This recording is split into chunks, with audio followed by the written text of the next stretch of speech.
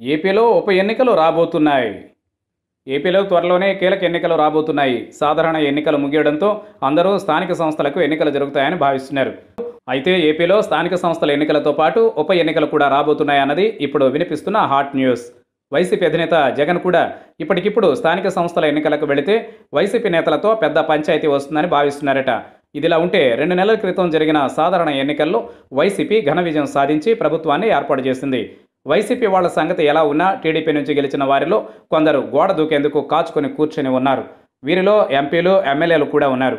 Vijayawada TDP ఎంపీలు కేశినేని నాని అవసరమైతే తన పదవికి రాజీనామా చేస్తానని చంద్రబాబునే టార్గెట్గా చేసుకుని సోషల్ మీడియాలో కామెంట్లు పెడుతున్నారు. ఇప్పటికే నాని బీజేపీ నేతలతో టచ్లో ఉన్నారని, అవసరమైతే తన ఎంపీ పదవికి సైతం రాజీనామా చేస్తానని, అదే జరిగితే విజయవాడ లోక్సభ స్థానానికి ఉప ఎన్నికలు తప్పవని అంటున్నారు. నాని ఇటీవల ఓ ఛానల్తో మాట్లాడుతూ తాను సొంతంగా పోటీ చేస్తే ఇంకా భారీ మెజారిటీతో గెలిచేవాడినని చేసిన వ్యాఖ్యలు కూడా టీడీపీలో ప్రకంపనలు రేపుతున్నాయి. ఈ క్రమంలోనే టీడీపీకి చెందిన మాజీ మంత్రి, సీనియర్ నేత గంటా శ్రీనివాసరావుతో పాటు మరో 2 టీడీపీ ఎమ్మెల్యేలు సైతం తమ పదవులకు రాజీనామా చేసి మరి వైసీపీలోకి వెళ్లి ఉప ఎన్నికల్లో పోటీ చేయాలని డిసైడ్ అయ్యారట. ఇప్పటికే వీరు వైసీపీకి చెందిన మంత్రి బొత్స సత్యనారాయణతో మంతనాలు జరుపుతున్నట్లు వార్తలు వస్తున్నాయి.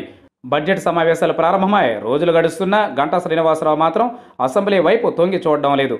అదే టైంలో ఎన్నికలయ్యాక కనీసం విశాఖలో పార్టీ ఆఫీస్ గుమ్మం కూడా తొక్కలేదు. గంటాతో పాటు ఆయన అనుచరులుగా ఉన్న ఆ 2 ఎమ్మెల్యేలు కూడా తమ పదవులకు రాజీనామా చేస్తే ఏపీలో ఒక లోక్సభ స్థానంతో పాటు 3 శాసనసభ స్థానాలకు ఉప ఎన్నికలు మనం చూడొచ్చు. అదే జరిగితే ఏపీలో టీడీపీ సిట్టింగ్ స్థానాలు గెలుచుకోవాలని వైసీపీ, సిట్టింగ్ స్థానాల కోసం టీడీపీ, అటు బీజేపీ మధ్య ఆసక్తికర సమరమే జరుగుతోంది.